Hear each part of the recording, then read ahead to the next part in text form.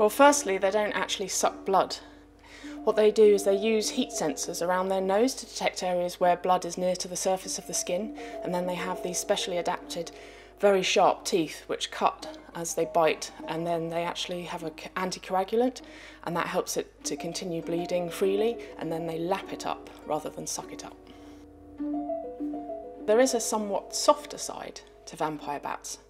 Within a roost, if certain individuals haven't been able to feed, others will sometimes share their blood meal with them. We think this is because they hope at some point in the future the gesture will be reciprocated, but it only works if everybody shares.